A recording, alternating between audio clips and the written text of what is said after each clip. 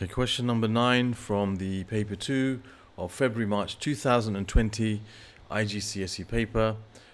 Question 9 part A, it's asking us to factorize completely, and they give us this expression to factorize. So here we have two terms, and we have to, when we're factorizing, we're trying to take out or find out what the common factor is. So you see there's a number 3 and there's a 12. 3 is a factor of both 3 and 12, so you're going to write that number out. So you've got 3. And then you can see what's common in both terms is an x. So 3x is a common factor. And then you open your bracket and you say, okay, 3x times something gives me 3x squared. Well, that must be x. 3x times x is x squared, 3x squared. And you've got 3x times something gives me negative 12xy. I have a negative 4. That gives me the negative 12 part. And then we've got a y. And there we have, it's factorized completely. 3x times x minus 4y, and there's the answer, simple as that. The reason it says completely is because there's a factor of a 3 and also an x in there. Okay, then it says expand and simplify m minus 3 times m plus 2.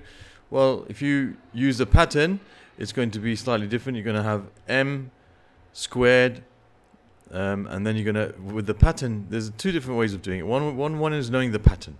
When they're both the same letter, like m and m, not it's 1m and 1m or 1x and 1x, then you know that that's going to get squared.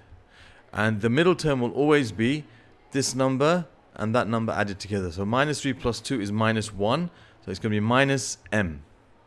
Okay, the middle term will always be the sum of those two, and the last term will always be the product of those two, which is minus 6.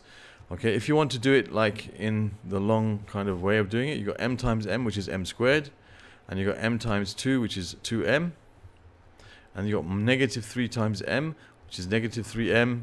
And negative 3 times 2, which is negative 6. So you have m squared minus m minus 6. M squared minus m and minus 6. So you can do it using the pattern, which only works, by the way, if it's a 1 and a 1 here. 1m and a 1m. Okay? If it's a 2m and a 1m, then that doesn't quite work. Alright, now, that's the answer to question number 9. Okay, number 10 I'll put on the next video. Thank you for watching.